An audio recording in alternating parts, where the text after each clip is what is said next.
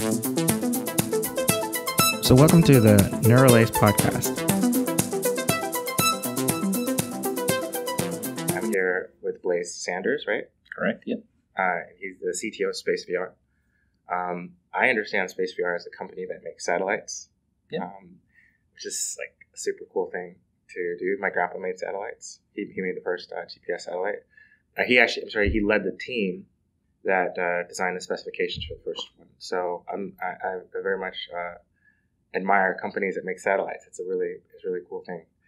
And SpaceVR is a dream that to allow all of us to go up and see what it's like to be in space via virtual reality. In a real way. There's a lot of CGI space experiences out there, but we're going to capture full 20K resolution imagery of the space station as we fall away from it and just the beautiful Earth. Wow. So, the goal is to give every person on Earth the overview effect. Would it be possible at some point to put the 20K camera on the rocket itself as it's going up into space? You can. I guess the biggest problem there would be like the aerodynamics, like where do you place the camera? We did talk to Blue Origin about strapping it on the outside of the New Shepard, but couldn't quite figure out how to do it and not have it like break off. Oh yeah. Aerodynamics of exit velocity are pretty rough. We had some really cool renders of like aerodynamic shields for the cameras, but never quite worked out. Oh, okay. It would be cool though. And then, so recently, I was at an NVIDIA event, and I ran into your friend Ryan, who also works at SpaceVR, and he had just been awarded an NVIDIA processor for robots. What's it called? TX2. It's their new twice the AI, is what they say. Yeah, and so now you guys are really excited, or maybe have been since before that, probably, about building a robot for telepresence on the satellite. Exactly. It's a full humanoid robot, about 1.5 meters tall, and is controlled by a VR suit, remote control. Wow. And so how is that, what are the practical applications of that? Like, what would you be doing if you had, hands? I mean, you could repair the satellite, I imagine. Yep, that's one of the use cases. It's a little farther down the line because satellite companies need to figure out how to repair satellites. So we're going for some Earth-based use cases in the labor market that we think we can solve. Okay, so this is something NASA did where they started coming up with it. NASA is not just a space company; they also have a bunch of, Earth-based projects, underwater projects. So that kind of makes sense. You want to put everything in space, but there's a lot of verticals where you can take what you're working on for SpaceVR and then apply them to the Earth in very valuable ways. Exactly. NASA has the Robonaut 2 right on the space station now, so we're going to use some of their tech for the space side. But right now we're focused on ground-based robotics, and the Neuralace has an important part to play in that. Wonderful. So let's talk about connecting Neuralace to SpaceVR, or Neuralace to telepresence. What are some of the... what that would mean is you have a robot that responds to your nervous system the way, to how your hands actually move and what your hands touch, and you feel it. So you have a true sense of presence, remote presence, as if you're actually there. But then you'd have a different body, so you'd have to get used to that. But I mean, it'd be amazing. Yeah, right now there's a lot of gloves that you can wear for VR that give you a little bit of haptic feeling.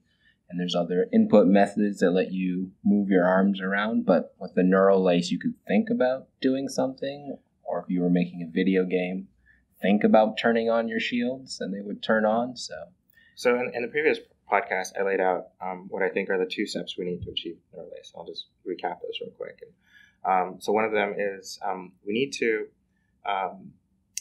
take a computer that's computer vision that, like the self-driving car, or mixed reality concept where the computer is learning the concepts of everything around it.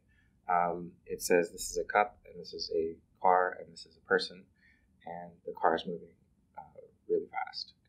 We want to the car needs to know if there's a space in front of it. So it's categorizing objects around it, and we need to apply that to neuroscience so that we can have this neural network that's doing computer vision. Okay, that's part A.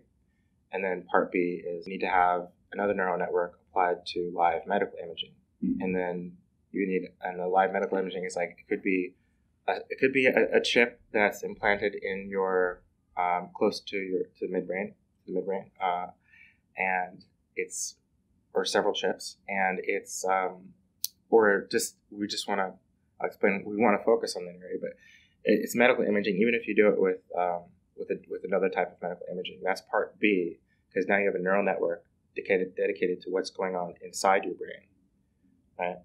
And then you have a third neural network that's at the apex of the two. So above A and B, which is computer vision of objects and neural networks of brainwave data. You have a third neural network that is looking for the similarities between the world that you're seeing and the activity in your brain. And so that means that if you're seeing a car, and in the computer vision seeing the car, okay, and the computer vision is seeing the neural correlates of your brain activity while you're seeing the car, and then the third neural network is going to figure out what that pattern is, and that pattern not just in terms of we really, for neuralites, we really have to go beyond EEG and beyond diffusion tensor imaging with MRI. It is about getting chips to focus on the data in the midbrain, and the reason for that is because all of our incoming senses, from our eyes to our ears, they collide at the midbrain first before they connect with the rest of the neocortex. So that's like the point when our senses converge in the center of the brain. I'm making these like hand gestures, which you can't see on the radio, but yeah. So just imagine that I have a hand gesture for your eyes and a hand gesture for your ears, and then I move my hands together, and where they come together is like at the thalamus or somewhere in the midbrain, and then they connect with the rest of the neocortex, which is, for the eyes, they're going to go to the occipital lobes and the parietal lobes.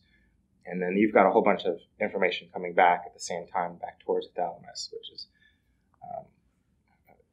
anyway, so the point is, the idea is, if you tried to study from EEG, which is on top of your head, at that point, everything is scattered. It's all over the place. I mean, you have, there are maps of the brain that have been done in places like Berkeley, where they say, your concept of a cat and a dog has neural correlates over in this region of the brain, which I'm doing another hand gesture. So it's like I'm pointing to one part of my head. And then you have another concept of a house and a motorcycle, which is going to be in a different region of the head completely. So now stuff gets all like scattered and distributed, sparse and distributed representations. And somehow, when you're perceiving them, they come together. Like you could perceive a dog at a house and in one picture, in one photo. And that's like different parts of your brain sort of like lighting up and then coming together. And maybe they're coming together back, maybe that's the back propagation when it comes back together to the center of your brain, to the midbrain, to the thalamus, where your senses are coming in. Maybe that information is coming together there. But when it's in the neocortex, it's like all over the place. So the place we want to put our sensors is in the midbrain. And if we do that, then hopefully we can capture the photo when it's coming together before it scatters across the neocortex, or the sensor image. And the sensor image that we want to capture is electromagnetic. It's because brainwaves. There's neurons that have electrical synapses and neurons that have chemical synapses, but they're all generating a lot of brainwave activity. And the cells of the neurons have the cell body has all this metal in it. It has like calcium ions, positive ions on the outside of the cell body, and it has potassium ions, negative ions on the inside of the cell body.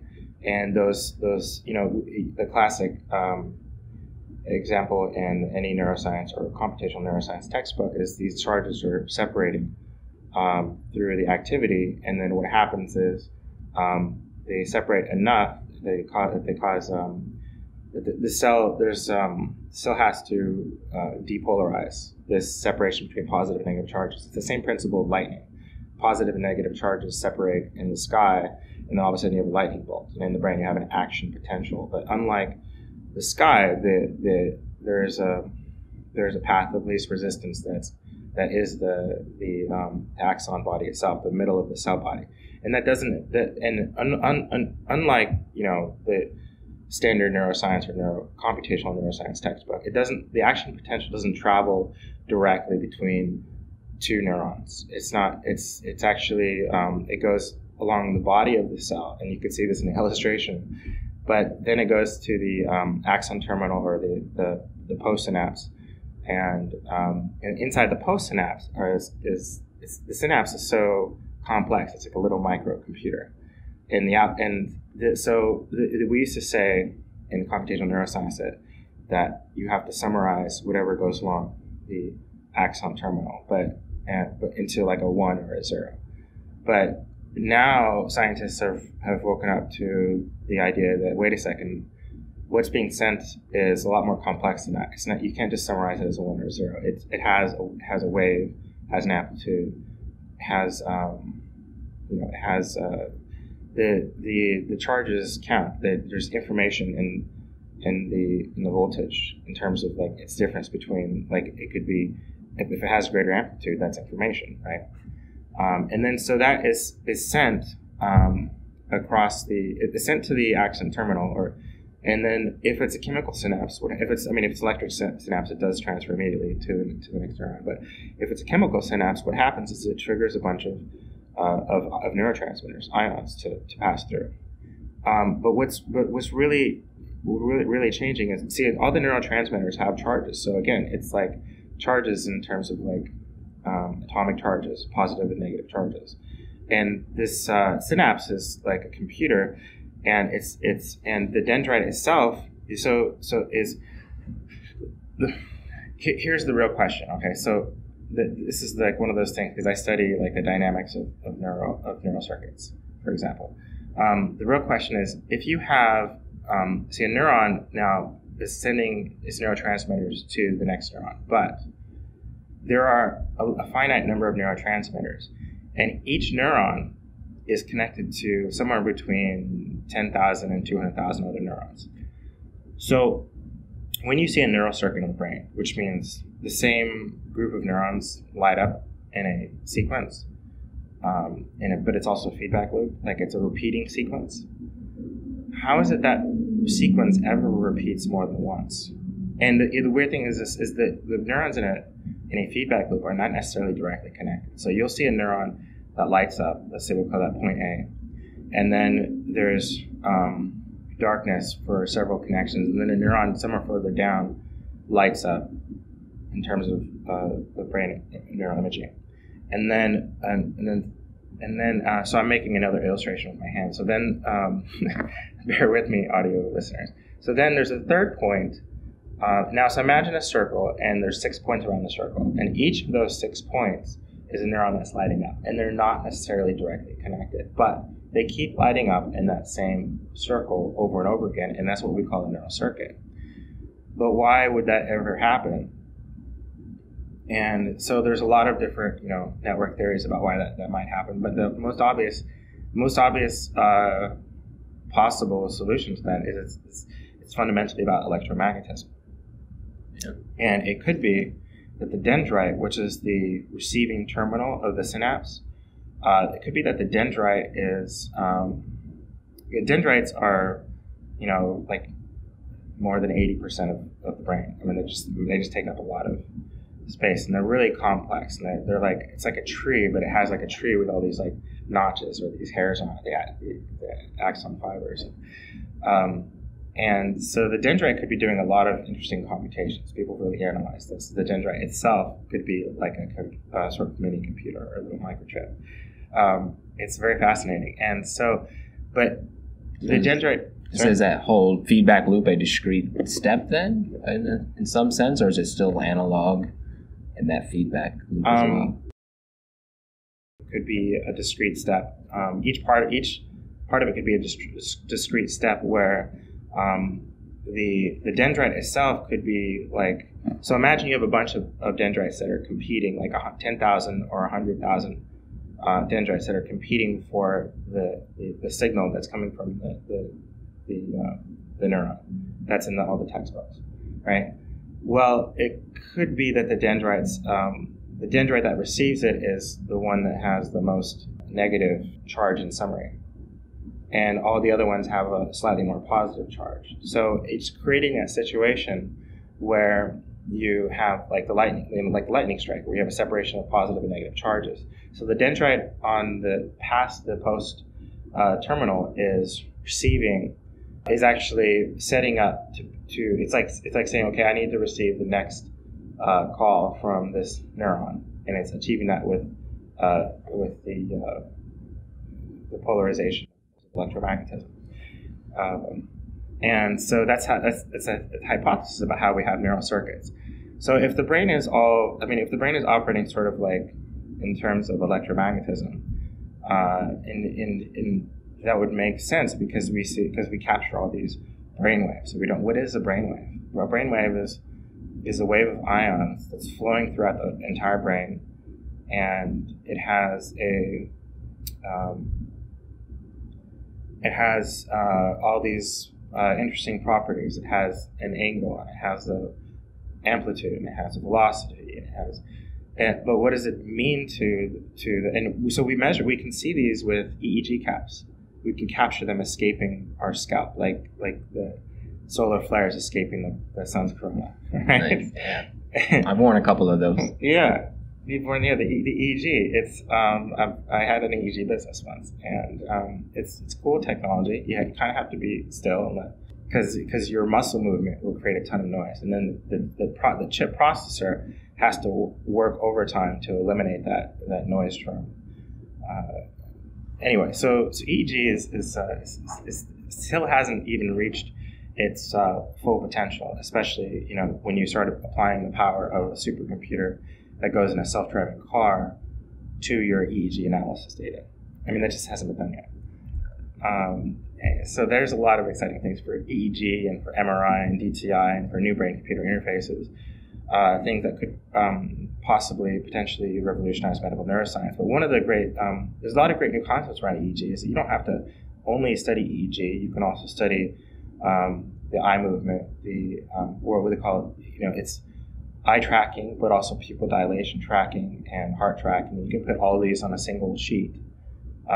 There's a software called NeuroPipe. It's open source, created by Tim Mullen, and there's other softwares. I think NVIDIA has their own now, Microsoft has their own now, but it allows you to take multiple kinds of sensor data, and unless they're using the open source one, which has been around for a while, but it allows you to combine multiple kinds of sensors, any kinds of sensors, into a single sheet, so it's sort of time locked.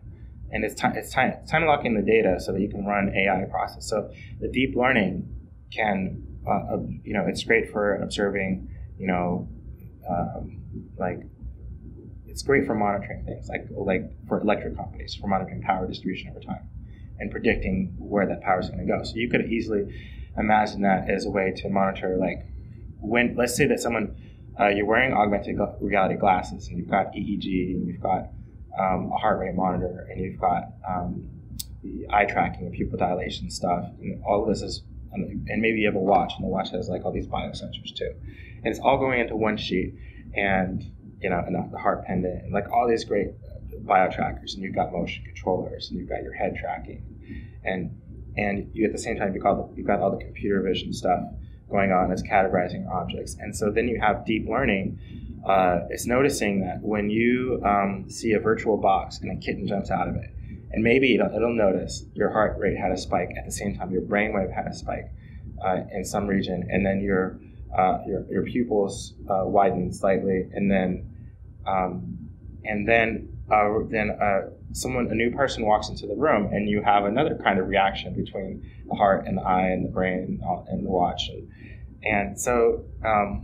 That's a way of, when we do medical imaging, it should be multimodal. It's not, let's only do EEG or let's only do MRI. And this is already the trend that we're seeing in science. Scientists are already combining, okay, well, what can we stick? Because, the MRI machine obviously is magnetic. So you're limited in terms of, what you can design to mix with that. But there are cool things that people are coming up with. And so getting back to the brain is magnetic, and that means if we can figure out So if we're studying your brain while we're studying your environment, and let's say that you decide to say that you're working on your computer and you're working on creating you're just implementing a voice recognition API for your robot, and then the computer is watching you do that, and it's watching the neural correlates, and the neural correlates is also, it's not only your brainwave activity, but it's also your eye tracking and your pupil dilation, and the computer is figuring out, okay, so this pattern of working on the voice recognition API for your robot is exactly matching. We've found the brainwave pattern that's matching what Blaze is doing on his computer, or maybe and we've isolated that from the computer itself. Like, we're getting very distinct, and this brainwave pattern is for the computer, and this is for what he's working on specifically. And so then the computer could tell you at some point, this network, because it has these concepts of how all these signals meet together. The computer can tell you if you turn off, if you put a curtain in front of the computer's cameras, so it can no longer see what you're doing. It can only see your neural correlates. It should be able to tell you from your neural correlates that you're working on the computer and you're working on the application. And that means that we have, the voice recognition application. That means we have now identified the tempo-spatial ionic brainwave pattern of Blaze working on the computer on voice recognition for his robot. That'd be sweet. I think some of the first use cases for the neural lace will definitely be in the medical field, like solving Parkinson's disease. Like, that seems like a great first use for it. Absolutely. So the first step to solving neural lace is to identify those brainwave patterns, to decode what brainwaves mean. The second step is to identify the communication protocol, like a network communication protocol. So imagine if our brain was organized like a network or like the internet, which is a very popular idea. I mean, packets. Like packets, yeah. So is it more like TCP or more like UDP, the transmission control protocol or the user datagram protocol? Is it in TCP? Is like, you need a connection. You need almost like TCP is like a feedback loop. UDP is like you just throw packets of data. It's faster. It's great for massive multiplayer. And these are different. And then those are the top two network protocols. And below that, there are many other network protocols like HTTP. Right. So the question is, if we can figure out the network protocol of electromagnetism, we can create artificial neurons or chips that can send and receive electromagnetic information. That's your brain port. Once we have the knowledge of how to communicate with the brain, you're right. There's a lot of practical medical applications, and one of those is reconnecting spines. Because what happens is the spine is severed, and so the neurons between 2 points are no longer communicating. And if we know how that works, if we know how neurons talk to each other, we can reconnect the spine. It's very practical. We're not in the realm of science fiction anymore. This is just bridging a physical gap. Yeah. And it also the same idea applies to artificial limbs, right? So if you had your arm chopped off and now someone gives you this really great artificial limb, you can physically connect it to your nervous system. So you can move the arm as intuitively as your original arm, the artificial arm. Just like Luke Skywalker's arm from Return of, Empire Strikes Back, right? Episode 5. Yeah. Yep. So yeah, that's exactly what we want to do at SpaceVR, is let people with Parkinson's go back to work by working through a robot, and also like vets that have had an arm blown off, like letting them go back to work through a VR robot.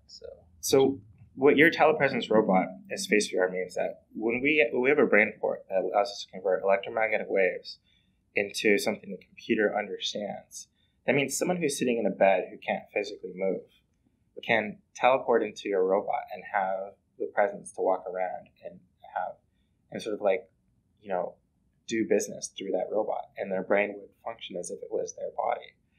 Yeah, close to the movie Surrogate, like the movie Surrogate. Yeah, it's a little scary. Hopefully, we don't go in that direction 100%, but there's definitely that direction, like letting people be themselves and control their own lives.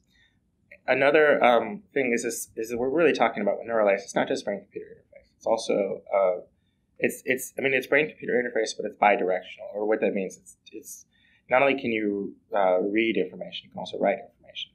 So in the medical application, positive medical application for being able to write to the brain would be like if someone had some really traumatic memories, or if they, I'm talking about like you can actually, what I believe is realistic. I mean, memories are again scattered over the whole neocortex potentially. That's what many people believe. So that might be a little bit hard to edit, but what you might be able to through a brain port that is connected to your thalamus, or pointed at your thalamus from somewhere outside of you, like with wireless EEG, with there are ways to non-invasively stimulate, like with ultrasonic sound. They're using that to do surgery for women who, and so that you don't have to actually cut into the womb area. And you could apply this to the brain as well to stimulate that core part of a person, the midbrain, and instead of actually putting a chip in there. And so now we have non-invasive possibility. In fact, I tried a wireless EEG device, the first one I've ever heard of, at CES recently, CES 2017. So that technology is coming. So like the idea that you need to have a chip implanted is just, I think we're going to do it for research purposes, but this will become a commercial product. And when it becomes a commercial product, there won't be any chips that need to be installed. Elon hopes that you can just inject it into your bloodstream and not have to necessary. Not even necessary. Like why would all you have? I mean, you could have it completely external, and it would still work just the same, like wireless. I mean, yeah. So I mean, I guess some people might experiment with injecting robots into their bloodstream because there's a whole bunch of cool things robots can do. There's a lot of blood that goes to your brain, so it'll go right there. And another thing is, potentially you could live longer if you have robots that are concerned about your health on them. but the one comment was, if your robots get hacked, if you're wearing a baseball cap, or if you're wearing like a brain computer interface under your nose or something that's pointed at your thalamus, but it's not actually, you can just pull it off if there's a problem. But if the robots are in your bloodstream, it's like, well, how do you get them out? Maybe like a resonance frequency that destroys them all instantly and doesn't hopefully hurt any of your body cells. An EMP pulse. You press the button and it disables all your electronics and stuff. Maybe. Yeah. Well, I mean, some of the artificial cells that we're building them out of DNA. So that's kind of, even harder to shut down. It's even harder to shut down because now they're built out of the same material we're built out of. So these are great ideas, but it's I think maybe the first commercial versions of Neuralist will be non-invasive. Maybe there will be some of the first medical versions of Neuralist. Well, I mean, we're already like when someone is an epileptic and we have to cut it to the brain anyways. That's when we're putting in grids of electrodes and doing science experiments and with the patient's permission, of course. But if you have to do surgery anyways, then that's a good excuse to do a brain implant. But if you don't have to do it, then it's like you really you don't want to do that as an elective surgery because anytime you do surgery, you're risking the patient's life. So it's a lot easier to take off commercially too if people don't have to go under the knife just to get this device. One thing, so practical applications, remote presence. It should make virtual reality more interesting, more fun, more natural. Like I want to pick up my sword or turn on my shield now, or if you're playing a puzzle game, move these objects around on the screen. So, have you seen Sword Art Online? No, what's that? Well, it's an animation from Japan. It starts with the same concept as the movie The Matrix, where people are putting, but it's sort of similar. But what's different about Sword Art Online is people have a headset, and they put on the headset and they lie down on their bed, and it covers their eyes, and their body goes to sleep, but they wake up inside this virtual world that's a computer program, but they experience it as if they're actually there.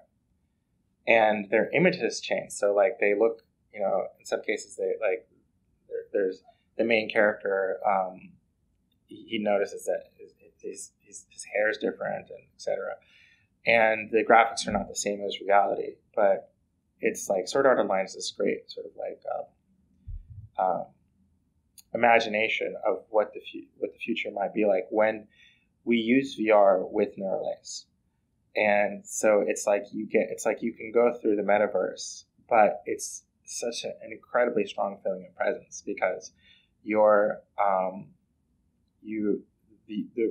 imagine if you look around at the room around you or the world around you if you're outside, that all this is virtual reality. And so a realistic application of what we're building here, because I'm talking about, you know, a brain port that targets the thalamus, we're not necessarily going to be able to change your memories because those are sparsely distributed across your whole neocortex. But realistically, I think we're going to be able to alter the room that you're in so that you're not, it looks like you're in a different place than you are, or it looks like you're in the room that you're in, but all of a sudden the walls could expand for miles, or the sky could change color, or stuff, and it's like stuff in your reality. I'm doing gestures with my hands again, of course, for the call. It's like all of a sudden you hold out your hand and something appears in your reality that's not actually there. So that's the kind of stuff that we're the capabilities. And other capabilities are, let's say that there's a crime and there's a victim and a defendant. Well, if you have this connected to them while they're experiencing, it can record what they're seeing and what they're hearing. And then, so you can download that experience to a computer because you're, you know, again, translating the brainwaves. If you have the brainwave communication protocol, the computer can take those advanced, complex brainwave holograms with infinite topology and reduce them to a simple bit code. Like, and this idea comes from like in the study of black holes, and the idea that everything, like the idea is that everything is on everything could be on the two-dimensional horizon of a black hole, sort of compressed into a two-dimensional reality. And this is possible because with a two-dimensional strip of a two-dimensional sphere, you could store all the data necessary for a 3D world. And so we're experiencing, like at the quantum level, there isn't necessarily a real space and a real time. We could have a perfect two-dimensional copy of this entire universe that works, this 3D, 4D universe, right? And this could all be existing. Right now we're experiencing it as 3D, but it could also be, all the information could be in a two-dimensional strip somewhere at the same time as it's 3D. And that's the weird part of relativity. I mean, it's kind of, I'm not the first species to probably think of this, so we're probably living in a simulation ourselves. It could be. I mean, there's there's the Elon Musk's simulation argument, and I'm not sure he's the first one to say it, but he's saying that, popularized it by saying that there's the odds of that if it's possible to create a simulation that's as good as reality, then it probably has happened. And more than likely or not, we're probably in a simulation. The only counter argument I can think of is that you're adding a +1 to the potential complexity of the universe. So the odds are, you know, if you're using like Occam's razor, the odds are that the simplest possible explanation is probably the right one. And so the simplest one would be that we're not in a simulation, and it's so statistically more complex to be in a simulation. That's the only counter argument that I have, but I mean, it really is plausible that we could be in a simulation. And when you were talking about the crime thing, is that almost like the Minority Report, where you'd be tracking everyone's thoughts and they might do a crime in the future? Well, let's say that the way our brains work is that, you know, we have grids of cells that are collecting novel input from sensor data, and they have such a complexity to their organization that they can record every possible input in a unique way. In this is part of the fact that we have, you know, trillions of connections makes this, between our brain cells makes this possible. but so the idea is that when the computer is recording a memory, and the memory is recording connections between memories of things, and this is creating sort of a concept of how all these lines, edges, and colors fit together. And this is the concept of a tree. And the concept of a tree is just a concept of the connections between this body of lines and edges and this temporal spatial dimension in front of me. And so what that means is that in terms of Minority Report, memories become our predictions of what's going to happen next. So memories become our beliefs. So everything. This is from the book On Intelligence by Jeff Hawkins. So every thought that we have is a prediction. Every sense that we have is a prediction. So if we see the table in front of us, we have a prediction of how it should look and how it would sound if we knocked on it. And we have a prediction of like how it would feel if we touched the texture of the table. And if we touched the table and a chicken popped out, that would be very surprising. Because we have a prediction of the way it should be based on our memories. Our memories are becoming our predictions, our beliefs. The idea is every thought that we have is a prediction of the causes in the context of movement, the causes of movement in the context of our brains are for highly organized movement. So if you compare plants to animals, you would say that plants don't have brains because they have movement, but they don't have highly coordinated movement at the same scale as an animal, right? If you do a time lapse, you can see plants move towards the sun and stuff like that. But with animals, can get up and walk around and run around, and they can when you get to the human level, humans can plan to put a date on a calendar and plan to meet. I mean, that's highly coordinated. That's what we're talking about. It's not just movement, it's highly coordinated movement. So maybe that's what brains are for. And if brains are for movement and all our thoughts are predictions in the context of predictions, memories that become predictions in the context of causes that predict movements, in the context that our brains are just for movement, and all our thoughts are movement, even the abstract thoughts that we have come down to highly coordinated movement. Like if I think of, well, what if I, my highly coordinated thought was, for me would be like my grandfather was on the team that made the first GPS satellites. So that would make me want to help SpaceVR and help them make a robot, because that somehow, and so that's a highly coordinated movement, in that I'm taking two different pieces of data from across a vast amount of time and combining those. And but still, those are abstract thoughts, but it's no different from I'm predicting that this piece of that this table feels a certain way and sounds a certain way, and this ends in a certain word. So that's the so beyond neuralace. It's gonna be very. The next step is so I'm giving away how to build neuralace, in this podcast, and I want to talk to great people who are working on great projects. Computer science, space science, virtual reality, spatial computing is very important because it's kind of what we're doing in our heads. We're doing spatial computing. So if we want to relate to someone's experience, let's say there was a crime and they recorded their experience because they had this neurotransmitter, and then they're able to share it in court now. And you can share it in court. So the judge doesn't need to, and the jury, they don't need to have the neural interface, because we have spatial computing, we can turn someone's experience into a VR experience. So you just put on a headset and you can see the computer recreating what happened to the victim from their point of view, and what happened to the defendant from their point of view. Perfect record. Hopefully it doesn't get tampered with in any way, but it's theory right now, but I believe it's possible with the direction we're going with neuralace. So very cool. Final thoughts? We know Elon's timelines are always off by a little bit, so I think it'll definitely happen. He just needs to find the right people to implement the base features. There's lots of opportunity there, both to make money, both to help people. So definitely interesting technology to watch out for.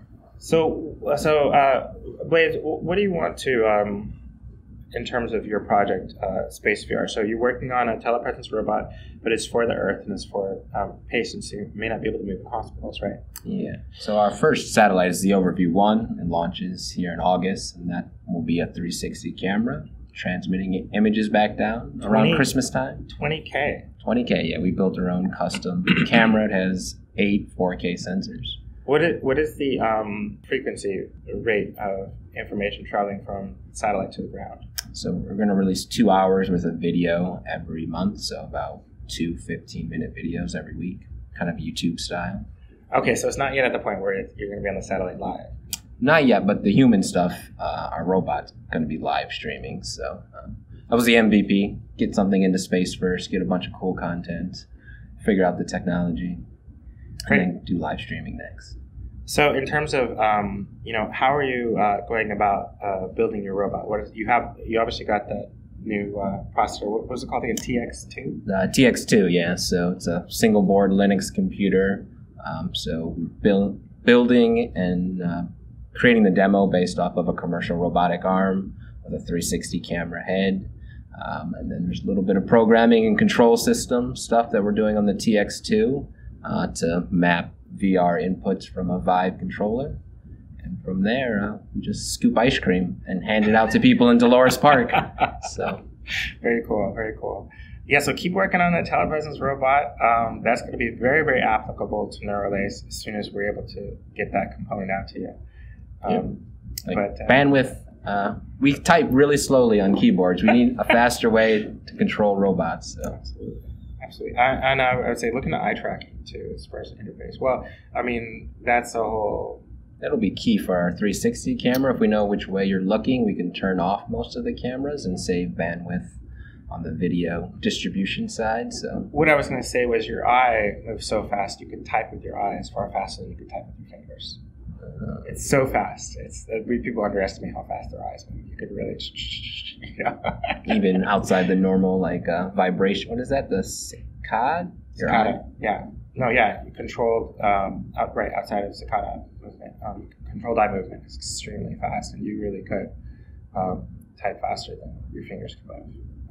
Far faster. Thank you very much, Blaze. You're very welcome.